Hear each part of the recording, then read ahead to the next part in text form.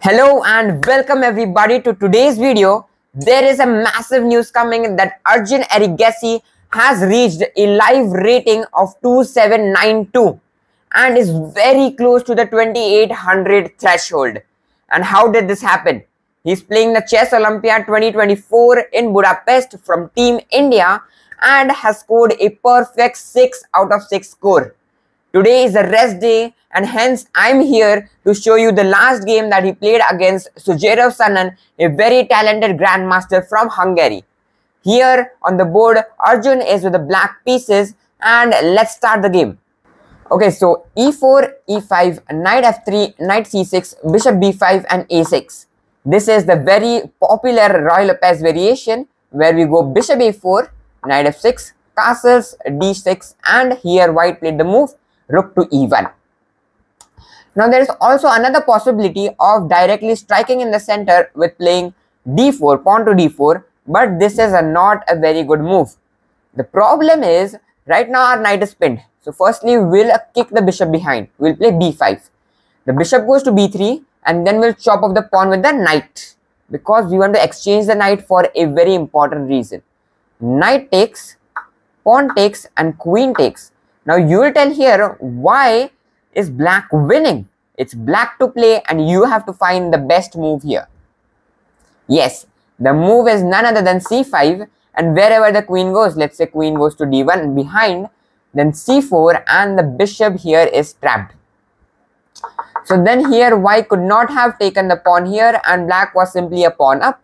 And not only that, you will tell it's a double pawn, but pawn is a pawn. And then here the engine suggests something like a4 and then go rook b8. But yes, black is slightly better. So moving behind here, therefore d4 break is not very good right away.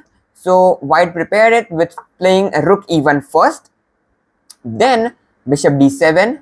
Now he played c3. c3, you can see the clear idea. First idea is to play d4, support it with another pawn. And the second idea is to make room for the bishop to go back to c2 if it is necessary in the future. g6. Here you see Arjun saw that the bishop here is not very good because the pawn might be blocking it. And hence he thought to open the bishop from this side. Because he is thinking that of course white is going to strike in the center, correct? And the center is going to get solidified. It's going to get open. Then what are the best pieces in an open position? The bishop, and hence he thought to fiancé to his bishop to g7. d4, bishop g7. There is no hurry to take this pawn and give white the center. h3, castles. Simply now all the development is over. White has some development left, but okay, we'll see the drawback of white not developing his pieces and playing something like h3. The point of h3, if you'll ask me here in this position, yes, here. The point of h3 is firstly to prevent something like a bishop g4 and pinning the knight and then attacking the center somehow and utilizing the pin. And second thing is when you want to develop your bishop to the e3 square, every time the knight pounces in and then attacks the bishop here and then trades it off. Therefore, you play h3. In the Sicilian defense also, which I play the most, we play f3. So the idea is the same, just to prevent knight coming here or the bishop coming here. We see castle, knight bd2. The point is just simple, the knight can't develop here, so it's developing here and some threats of c5 and something like that. Then e takes d4, c takes d4, knight to b4. And this was a very classy move, I think, because knight b4 started the positional play in the entire game. What does knight d4 do? First, knight b4, my bad. Firstly, it has a direct threat of putting knight to d3 and also the bishop is now open, so both the bishops are seeing each other. Secondly, it is just provoking white to ruin its structure. So here white firstly takes, queen takes and then plays the move queen to b3. We won't retreat our knight because now you can see knight d3 is not possible, but we won't retreat our knight and just play a5 and provoke white to play the move a3. Now you will tell, why is a3 bad? So I'll not tell a3 is bad or something because that's the best move of the position. Until now both the players are playing the best moves, correct? But in a human perspective, human game perspective, playing moves like the pawn moves in the middle game, it gives some kind of weaknesses in the position. Like you can see here, a3 weakens the light squares in the position. Of course, white has seen that the light square bishop has been exchanged, but the knights are also sometimes very good. So here, firstly knight is attacked, will go behind. Then he also attacks another time by pushing this one. This is also the best move, but you can see some weaknesses in the opponent's camp has been created. So these all squares serve as weaknesses in the opponent's camp right now. Knight goes behind to b8. This is a very nice move because people might be tempted to go here or sit in the center, but Arjun had a very clear plan. When he saw here a3, he saw that these squares are getting weak. Correct, I want my knight there. So he just continued with the knight coming here and knight b8. And his plan is to put the knight here to here, and in the future push this and put it here or control the d3 square. So here white takes the pawn. So white currently is a pawn up. Knight goes to a6. Queen retreats behind because you can see something like this might be bad for white. White felt like that. Here the best move was queen to c6 and exchange the queens and get a very strong c6 pawn here, and that would blockade this pawn. But of course, queen coming back is also the second best move. Queen b3, and we see a knight to c5. Now you will see the positional weaknesses which white had created, black is utilizing it. The knight is jumping from one square to the other. So knight to c5 comes in with a tempo, attacking the queen. The queen moves to c4, and now our queen jumps in. Why this queen exchange is critical? Because black has seen that in the end game positions matter. One pawn moves also matter. So here you can see black has done everything what it wants in the end game. It has created all the weaknesses that it wanted in the white's camp. And now just to take advantage of it, black is trying to exchange the queens. So after the next move, e5, that was the turning point because that is not a good move. You can see the bar leveling up. And now because here black achieved its motive, it traded the queens, and not only that, the center is getting solidified. And when the center gets not solidified, simplified, and when the center gets simplified and it is an open center, now you see the worth of this bishop.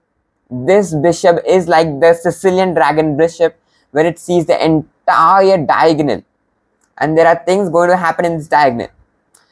So knight comes, knight takes this pawn, and according to the material, it's equal. Also, one thing to note is this game was entirely also based on the time and the mental thinking of the players, because you might see Arjun out of a 1 hour 30 minutes game still has 1 hour 13 minutes, and his opponent is down to 26 minutes. And not only this, if you see somewhere behind on the 15th move, let's say, here Arjun had 1 hour 31 minutes. That is insane because we started 1 hour 30 minutes. Yes, so continuing, here when everything got exchanged, we take this pawn. White played the move rook to b1, rook to d1, my bad. The knight is attacked, and simply black retreats its knight behind. Now what is it doing? That firstly these two knights are not weak, but they are supporting each other. So they are a little shaky because one knight moves, the other knight will be in threat because this knight is also attacked by the bishop. Also the bishop also x-rays this pawn and hence stops the bishop from developing itself.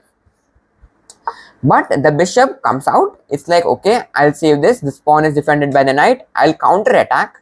So the knight is counter attacked. The knight goes simply to a4 and attacks the b2 pawn once again. Bishop simply comes here. So now you can see Sanan here thought for like 21 minutes. He's down to 3 minutes. The move number is 24.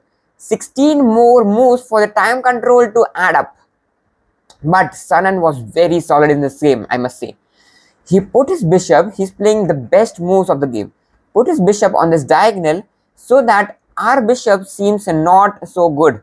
Because these both bishops get exchanged, then it's all over.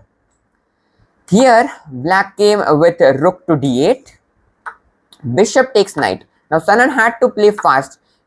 took 2 minutes though, took the bishop, took the knight, bishop takes knight, pawn takes. It's important because we don't want to ruin our structure by giving isolated pawns. Pawn takes, and then knight comes inside. With 2 minutes on his clock, there is a 30-second increment, therefore the time is increasing. So the knight comes into d7. Now we can clearly see that what white is telling, that you take my pawn, I'll take your pawn. And when all the pawns on the queen side get exchanged, then it will be a drawish game, because pawns on one side, knights are very good, and both the players have knights. So here, firstly, the rook was attacked here, correct? So the rook is defended by playing rook to e8. Knight takes pawn, knight takes, and bishop takes. So now one of the pawn has been simplified. Firstly, white thought here to simplify it better, because white, if you see the time control, white has 12 more moves to play. He has 2 more minutes, and hence he thought, why play something like this and just give up the rook and then this pawn will be hanging. Yeah, so for this exact same reason, white first exchanged the rooks, rook takes, and then played the calm move rook to a2, because it also defends the rook as well as puts protection on the pawn. Now, seeing the time, white has 10 more minutes, 10 more moves to play, 2 minutes. Black still has 53 minutes. So Arjun's idea was to put time pressure, and as soon as he can end this game and give his team support that one game has ended, one game he has won, and he has that point. But Sanan was very solid. Here, after a check, king h2, bishop comes here. It is a double attack on the pawn as well as the knight, but you can see the rook on a2 does a magnificent job defending both the pawns at the same time. So here, knight c4, another defense on the pawn as well as you're attacking this pawn again. a4, this a4 move was very crucial. Firstly, you can defend this pawn again with the bishop, but then opponent can play a4. And why does that worry you? This is because the opponent's pawn is right now on the dark square, so you can attack it with your bishop in the later run. But if you play something like this and he goes a4, of course tactically I haven't counted it, I'm just telling it positionally, then this pawn is on the light square and attacking it would be a challenge for you in the future. And hence black started with the move pawn to a4. g3, here white was just blitzing out moves, because you can see he just thought for 20 minutes and he has 38 seconds on his clock. That means he had 8 seconds when he made this move. Bishop c5, keeping eye on both the pawns. Rook c2, this is a nice move because the knight here can move away somewhere and put pressure on all the pieces at the same time. So taking the knight's rook c2 into the consideration, here the best move black had to play was rook to c1 as per the engine as well. So never mind, bishop goes to c5, rook c2. Here the rook comes to d4, attacking the knight, keeping pressure on it. And now the king starts marching in. King goes to g2, black king also starts it. Then rook comes here. He's like, I don't want black to play something like this and cut off my king from coming out. And hence, I'll play simple rook c3, also defending my pawn because the knight is under some pressure, and also bringing my king inside. Black king also comes inside. The knight comes out, putting pressure on the pawn as well as a discovered attack on the bishop. Rook d5, both tasks done at the same time, defended as well as counter attack. Knight goes behind. There is 2 attackers on the bishop. Bishop simply moves to b6 because the king is here, correct? So we also have to put up pressure on the f2 square, because if king starts running outside, the f2 square will become weak, correct? So king comes out. The rook goes to b5, and his idea is simple, is to play rook to b3, exchange the rooks, and then go in with this pawn, because our pawn is very advanced right now. Now you can see is the 39th move. One move is remaining.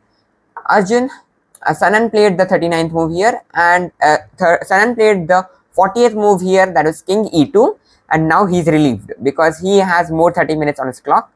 Here you might not be able to see it, but yes, both the players have extra time in this clock. And here on the 40th move, Arjun played the move rook to b3. Of course, Sanan is not going to exchange these rooks, but even though he got extra time on his clock, I think he got a little relaxed or a little more nervous that he played an inaccuracy after like playing best moves for the 40 moves, start 40 moves of the game. He played knight b4 and now the entire game has changed. This is simply because knight b4, first idea is you think that why is the rook for free? The rook is not free, of course. He is a grandmaster. He has calculated that after rook takes, knight check, king d6, knight takes this, bishop comes here, take and take. Everything has been simplified. 3 versus 3 pawns, bishop versus knight. Of course, knights are better in positions where the pawns are on one side. But in this case, it is a drawish endgame, theoretical draw. And hence, of course, Arjun did not take the rook. But what Sanan missed is the calm move that Arjun played, the king to d7. A very, very calm move. Because now, if you'll see, the next move is to exchange the rook, correct? And after rook check, this is another inaccuracy because directly now black exchanged, and this is the end game where the pawns are on both sides. Black has a bishop. A bishop is worthy and more worthy than a knight in an end game where the pawns are on both the sides. Because you can see the movement of this bishop is very nice. It can come here, attack this side. When it wants, it can just jump here and attack this side. Whereas the knight, if the knight is sitting here, it wants to go to the other side. It has to take 1, 2, 3 moves, correct? And that's why bishops are superior in the end games for pawns on the both sides. King c6. King d2, both the players are planning to bring the king towards the pawns here so as to put some pressure on the opponent. Bishop d4, a nice move because this restricts the king from entering. Pawn comes here. White was like, I don't want to keep my knight tied up on the defense of this pawn, so I'll just play simply f3. Our king comes in and the threat is to go inside now and just pounce into the b3 square, take this pawn and just win the game. So white had to play king to c2. And here simply now black is using the concept of zugzwang. Black is like, I can move my bishop like this. Like black can keep moving its bishop and wasting moves. Whereas one knight move is you can say a nightmare for white's camp, because then the king can start pouncing in, or the king can switch sides and go to the other side. So black is just waiting for now. Pawn push, and now simply another waiting move. Here one move, that is king to d4, was very nice because it's going here also and keeping an eye here also. But Arjun played bishop to f6. That's also the best move. King comes here. As soon as the king leaves the square and goes here, black strikes in and goes in with the king. White returns back, takes the opposition, and then Arjun is like, I'll play h5 and stop development of your pawns. And once white gets less on moves, that's when black will shine. So here pawn push, takes and takes. Black just gave up one pawn. White just gave up one pawn because white can see that here we have a check and there's a fork and white is winning the pawn again. But you can see the bar is getting crazy. This is because when the knight takes, you can see the knight is now not getting out. The bishop comes here first. You can see the knight had these two squares to escape, correct? This square is taken by the king. So the bishop comes here, takes hold of these squares, these two squares. Also this square is taken hold by the bishop. The knight can't go here also because the bishop is taking its square, and it's kind of trapped. The king comes here, the king goes inside, the knight comes here, and finally after playing bishop to g5, the knight has been successfully trapped. And thus Sanan played the move knight to f5, giving up the knight for the pawn. Here if he had played knight to g8, then simply bishop to c1 also is a nice move, because now you don't trap the knight, you don't take the knight and just take this pawn, and when the king starts coming in, then you just go and take this pawn also. So there are many ways to continue. Moving behind, here he gave up the knight because it was trapped.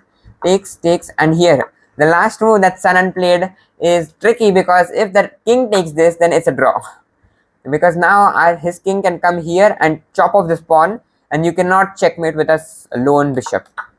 So the king told the bishop, you handle this pawn and I'll go and handle the white king. And so black can simply come, defend this pawn, and then use the zugzwang concept, because white does not have any moves. Black can simply play waiting moves, and once the king moves somewhere, then black can get the entry, and then black can win. One move is to go from this side, and then the king has to go here like this. You see the concept of one pawn versus one pawn endgame. That same concept will be logical here, because we'll just simply put our bishop here and win the game. So yes, this was a very big analysis of 10 minutes. I hope that you liked the video, and congratulations firstly to Arjun Erigaisi for this phenomenal performance on, for now, till the 6th round. 6 out of 6 is not an easy task, and more phenomenal is the rating of 2792. I hope today, the rest day, he'll take a lot of rest and come back strong tomorrow, stronger than this, and he crushes his opponent and reaches 2800 very soon. I hope you like this video. I'll meet you in the next video. Till then, stay safe, play chess, keep learning. Bye bye. Do not forget to like the video. Do not forget to like the video as well. Yeah. Bye.